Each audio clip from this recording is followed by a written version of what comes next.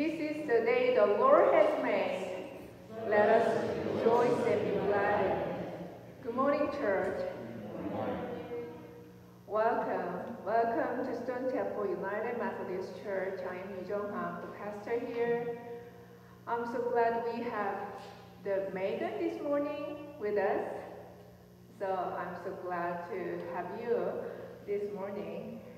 And today is the 6th Sunday of Easter.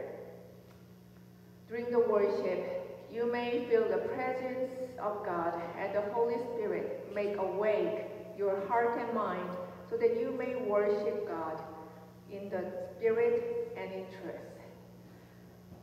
Today is the Mother's Day, so I prepared a video clip that is kind of related to Mother's Day.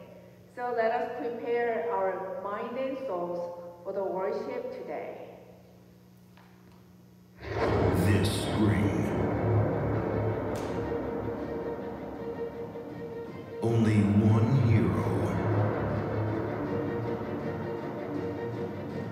can save her family and prevent disaster. Mom, we're gonna be late for school! I don't think so. Whoa.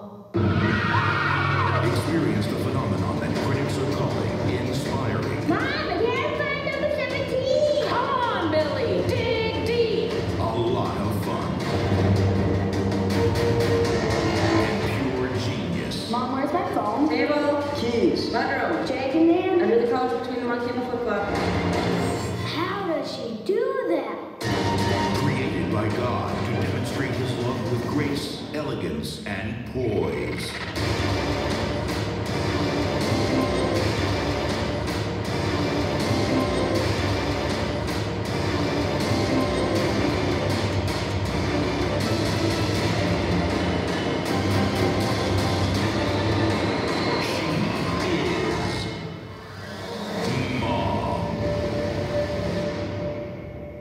Hey, honey, have you seen my butane torch?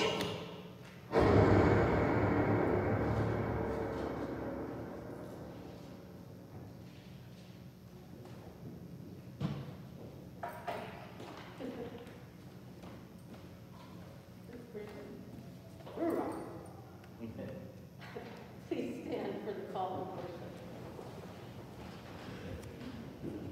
Welcome to the community of faith, the family of God. We come as families, large and small in number, seeking God's love. God's love is here for you.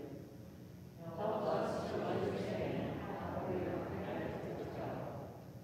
We abide in Christ Jesus in love and compassion.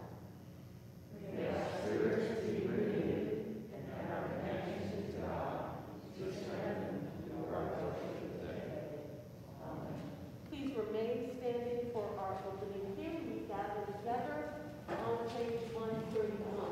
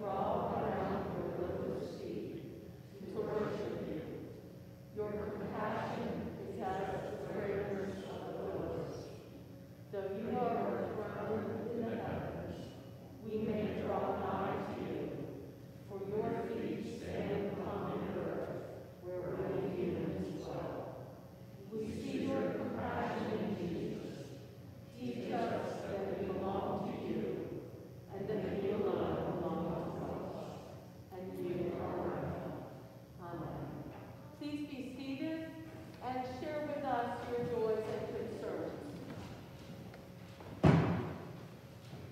Yes. Kathy Cable is having some medical issues, so keep her in your prayers. Okay, Kathy Cable? Yes. Just be with Robin today, this Mother's Day.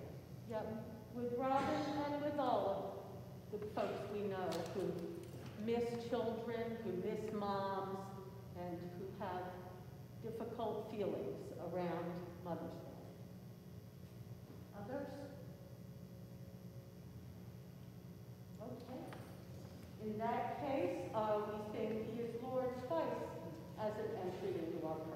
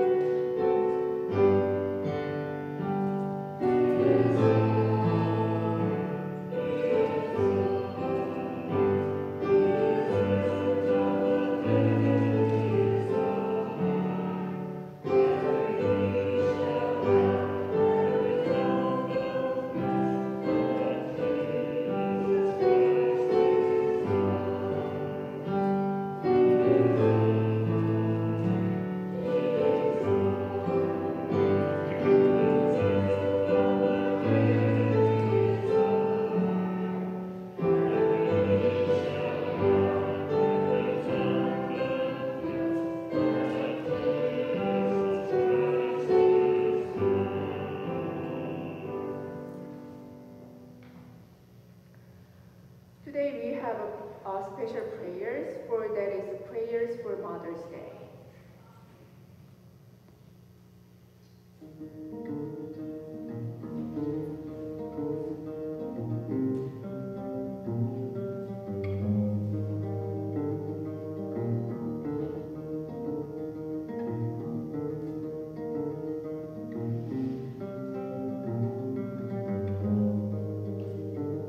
To those who gave birth this year to their first child, we celebrate with you.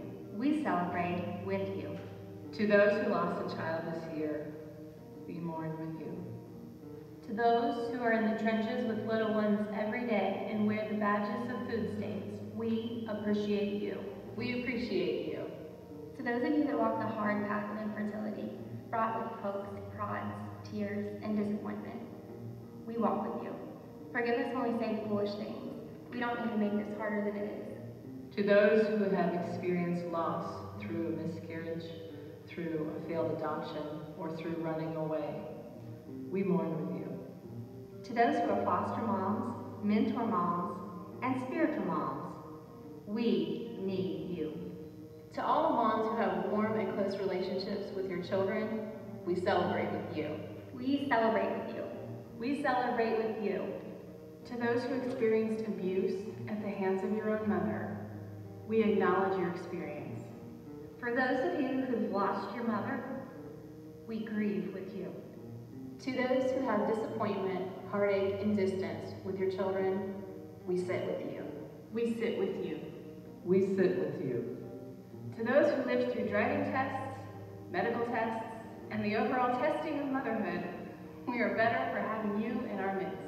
To those who will have emptier nests in the upcoming year, we grieve and rejoice with you. To those who have aborted children, we remember them and you this day. To those of you who are single and long to be married and mothering your own children, we mourn that life has not turned out the way you longed for it to be. To those who are step-parents, we walk with you on these complex paths. To those of you who envision loving on grandchildren, yet whose dream is not to be, we grieve with you. And to those who are pregnant with new life, expected and surprising, we anticipate with you. This Mother's Day, we walk with you.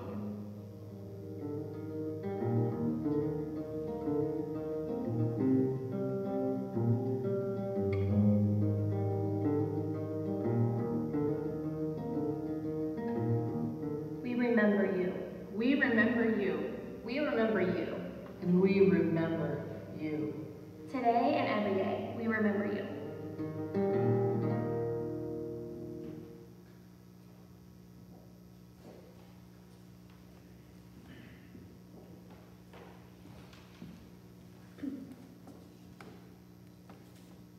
Our scripture reading this morning, the first scripture reading this morning is from Genesis. And God said, "Let there be a vault between the waters to separate water from water." So God made the vault and separated the water under the vault from the water above it, and it was so. And the second reading is from John, chapter 4, verses 7 to 26. When a Samaritan woman came to draw water, Jesus said to her, "Will you give me a drink?" His disciples had gone into the town to buy food.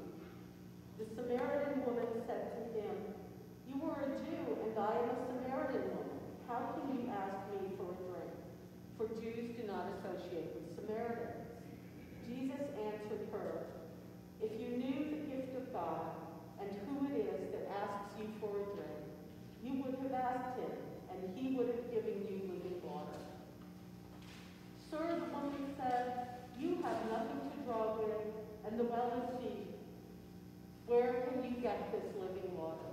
Are you greater than our father Jacob, who gave us the well and drank from it himself, as did also his sons and his livestock?" Jesus answered, "Everyone who drinks this water will be thirsty again. But whoever drinks the water I give them will never thirst. Indeed, the water I give them will become in them a spring of water welling up to eternal life."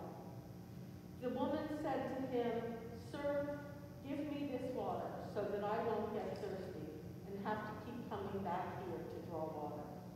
He told her, "Go, call your husband and come back." "I have no husband," she replied. Jesus said to her, "You are right when you say you have no husband. The fact is, you have had 5 husbands, and the man you now have is not your husband. What you have just said is quite true." "Sir," the woman said, "I can see that you are a prophet. Our ancestors worshipped on this mountain, but you Jews claim that the place where we must worship is in Jerusalem." "Woman," Jesus replied, "believe me, a time is coming when you will worship the Father neither on this mountain nor in Jerusalem. You Samaritans worship what you do not know. We worship what we do know, for salvation is from the Jews. Yet a time is coming, and has now come, when the true worshipers will worship the Father in the Spirit and in truth, for they are the kind of worshipers the Father seeks. God is Spirit, and his worshipers must worship in the Spirit and in truth." The woman said, "I know that Messiah, called Christ, is coming. When he comes, he will explain everything to us." Then Jesus declared, "I, the one speaking to you, I am he." The word of God for the people of God. Thanks be to God. Please stand for the response.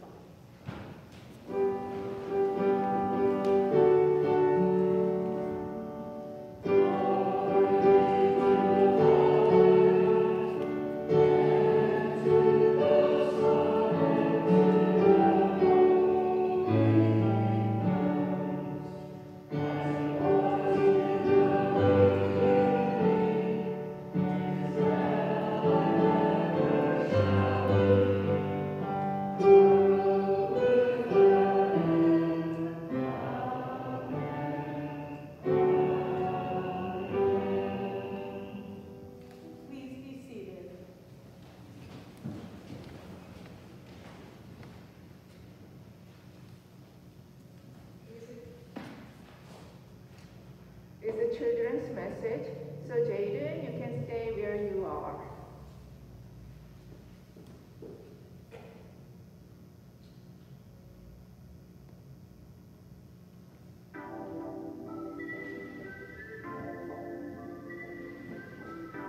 Jesus had been teaching in Judea. He and his disciples began traveling back to Galilee. They traveled through Samaria and stopped in a town with a well. Jesus' disciples went into town to buy food. While Jesus was at the well, a Samaritan woman came to get water from the well. Jesus said to her, "Give me a drink." The woman was surprised. "Why are you talking to me?" she asked. "You are a Jew and I'm a Samaritan." Jesus said, "I asked you for a drink. You don't know who I am. If you did, you would have asked me for a drink, and I would give you living water." The woman was confused. She said, "Sir, this well is deep and you don't have a bucket. Where do you get this living water?" Jesus said, "Anyone who drinks this well water will be thirsty again. But whoever drinks from the water I give will never be thirsty again. In fact, the water I give will become a well inside you, and you will have eternal life." Jesus was talking about the Holy Spirit, but the woman did not understand. "Sir," she said, "give me this water. If I'm not thirsty, I won't have to keep coming to this well to get water." "Go get your husband," Jesus said.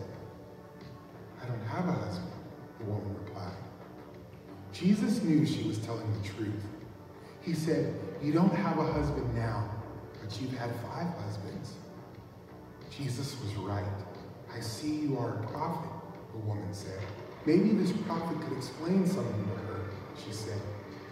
"The Samaritans worship here on the mountain, but the Jews say we need to worship at the temple in Jerusalem." Jesus said, "Soon you will not need to be in either of those places to worship God in spirit and in truth."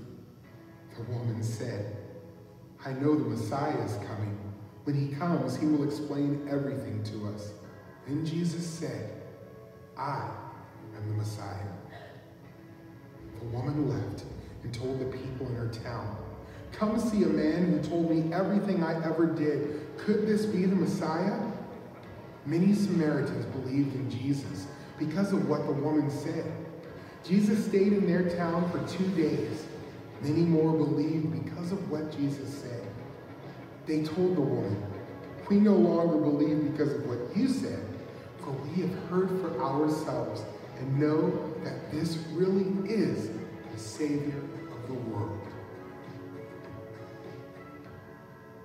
Jesus offers something better than physical water. He gives us himself. Jesus gives the Holy Spirit to everyone who comes to him by faith. We can worship him as Lord and Savior wherever we are.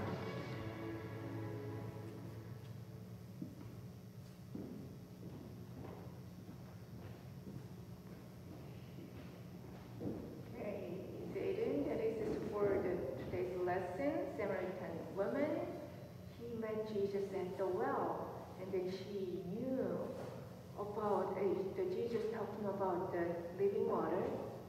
That is eternal life, that is the salvation. So when we believe Jesus, we can get in salvation. All right? Satan? All right, let us pray together. Yeah. Yeah, and then close your eyes, bow your head.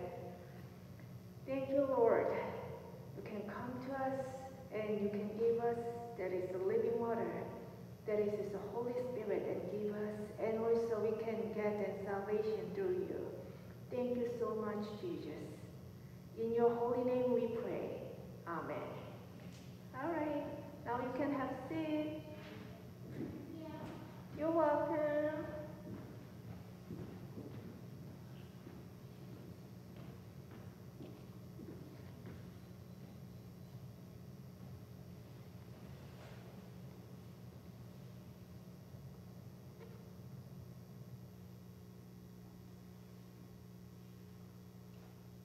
Let us pray.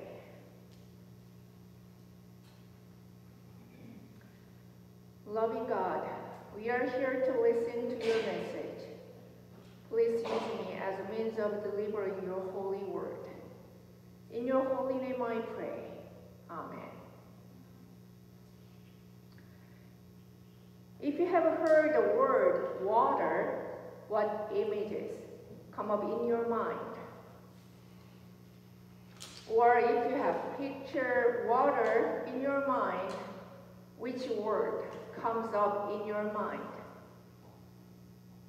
Any word? The cleansing, life, quenching thirsty, And let me ask a question. In other words, when do you use water? Drinking, right? And planting, and showering, and washing, and so on, right? In the Bible, there are over 500 references to various forms of water. From the very beginning, the Bible emphasizes the significance of water in understanding of God and our relationship with God and the earth. In the very beginning, in the Bible, the story of God's creation, God said, "Let there be a space between the waters to separate the waters of the heavens from the water of the earth." And that is what happened. God made this space to separate the waters of the earth from the water of the heavens. God separated the water and created the earth from it. The creation literally comes out of water. Without water, life does not exist. Even though Jesus is the Son of God, he was baptized with water by John the Baptist. The water in the baptism is a symbol of birth, life, death, and cleansing, growth. From the water of baptism to water in the womb of an expectant mother, as we are born from the womb, so in baptism we are born into the Christian life. The water of baptism also connects us with Christ's death and resurrection. Immersion in water is a symbol of a burial that destroys and sins and gives us new life in Christ. Also, the water of baptism symbolizes the cleansing of sin and the purification of our souls. The water traditionally symbolizes nourishment and growth.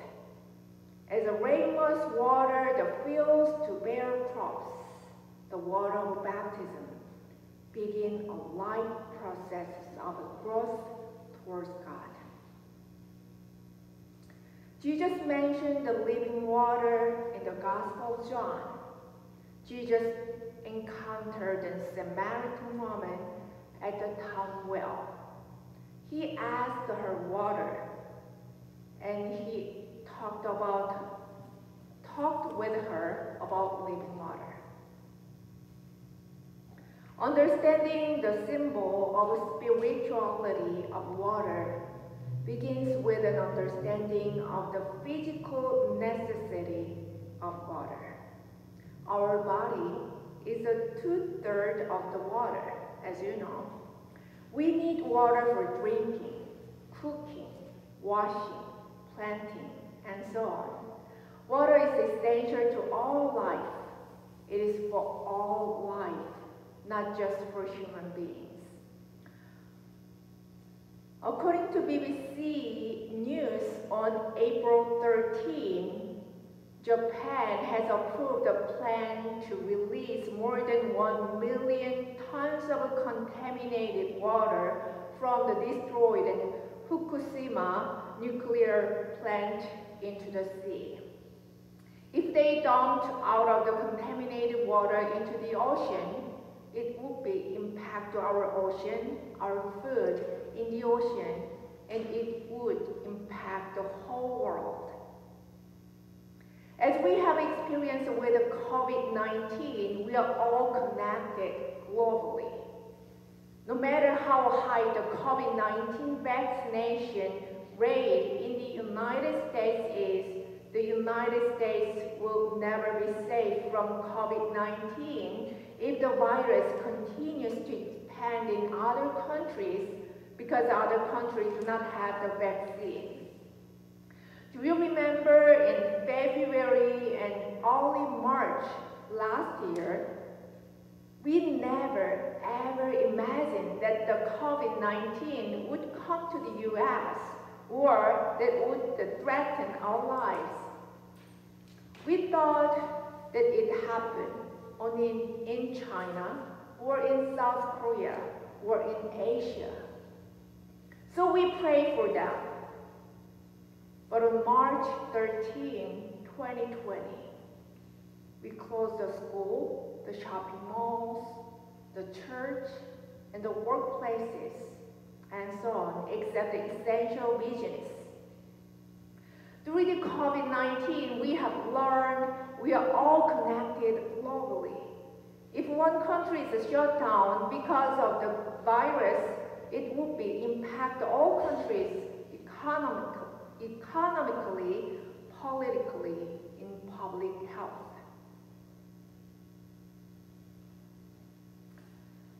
Go back to the account of Jesus and Samaritan woman at the well.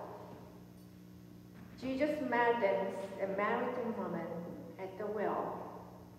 It was a long and tiring day to walk through Samaria.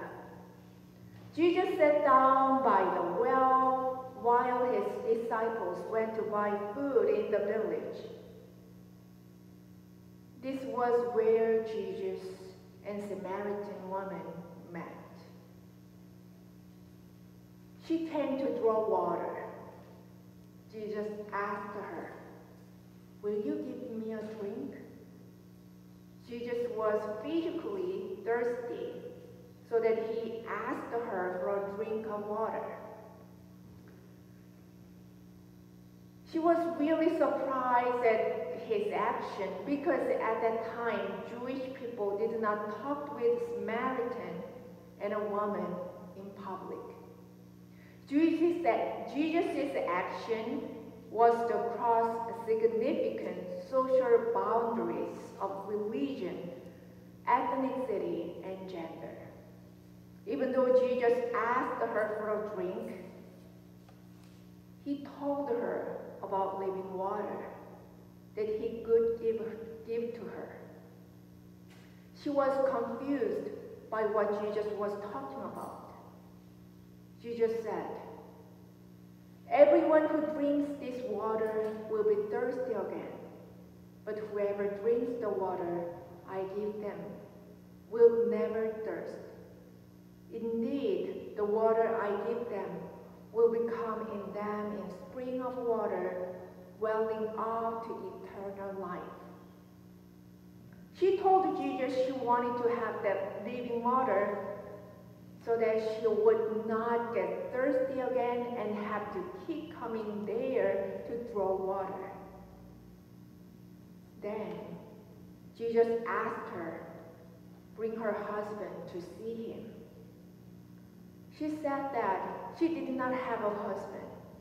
Jesus told her that she had 5 husbands, but now she did not have any because she lived with a man who did not marry her. In this conversation, she exposed her life story about her husbands. Even though the conversation with Jesus opened her past, she did not appear to be shamed. Instead, her conversation with Jesus made her bold enough to go and tell all her friends and neighbors about Jesus. She said of Jesus to her friends and neighbors, "Come and see a man who told me everything I ever did." I believe that she could do this because she felt Jesus' compassion and love. The scripture did not say how she felt, and yet I believe she might have felt and said, "Come and see a man who told me everything I ever did and loved me anyway." Everything she ever did is a long list of sins and common knowledge besides It was always before her in the judgmental expressions of her neighbors. Through the conversation with Jesus, even though Jesus knew her past, she felt that he still loved her and forgave her.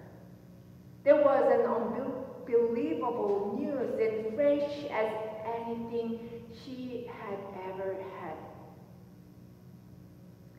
The man who told her everything she ever did and loved her anyway. This is what saved her life. At first, Jesus asked her for a drink because he was physically thirsty. And yet, Jesus noticed her spiritual thirst so that he could tell her about living water. That is the salvation and eternal life that he could give her. He came to her as an asker, but then he became a giver to her. During the conversation with Jesus, she became an asker. After the conversation with Jesus, she became a giver because she had tasted the living water, which meant that she would never be spiritually thirsty again.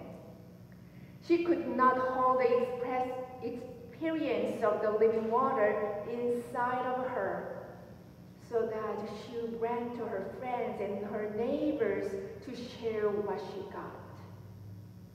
The spiritual water burst into her life from Jesus, and this spiritual water flew into her friends and her neighbors.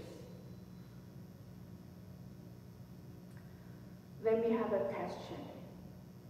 In which part of your life are you thirsty? Are you looking for the living water?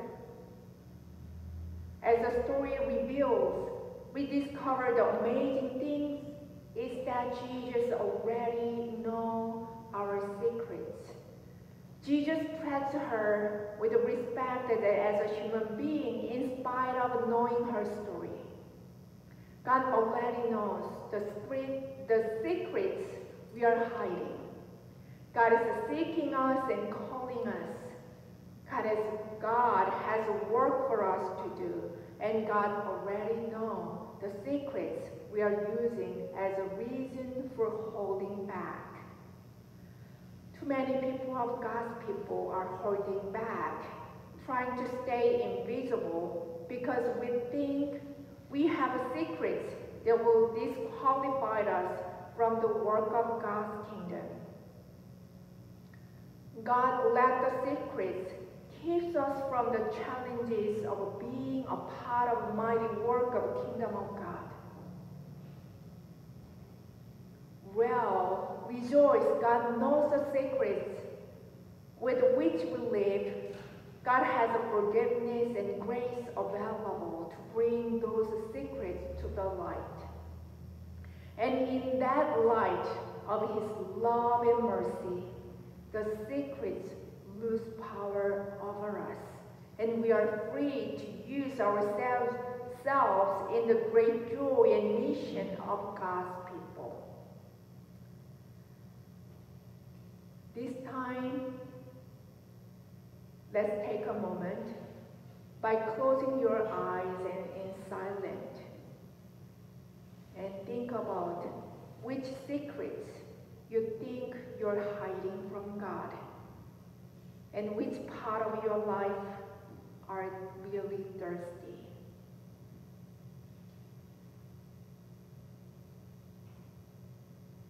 And let us silently confess them before God.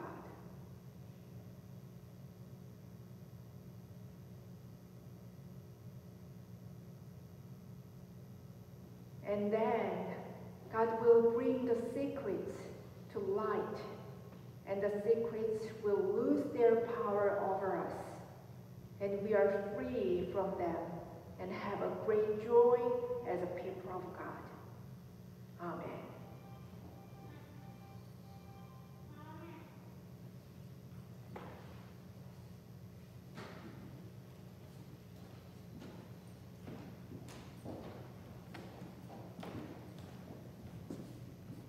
Our offering plates continue to be in the back of the church for you to provide that when you feel so inclined. Our second offering for the month of May is the Helping Up Mission, which supports folks who are dealing with alcohol and drug addiction.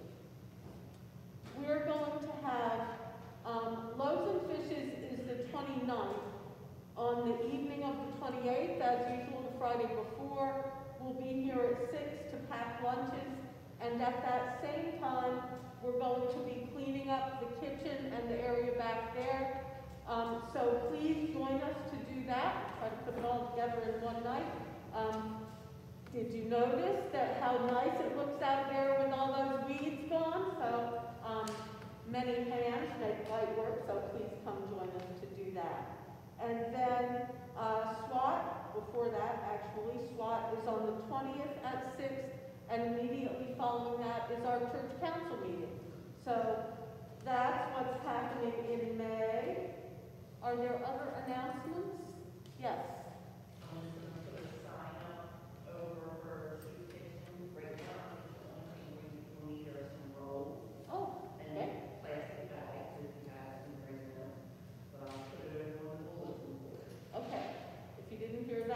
Sue's going to post our needs for Loaves and Fishes on the bulletin board. We need rolls, it sounds like, and so sign up. And anything else? 7? Okay. Please stand for the doxology.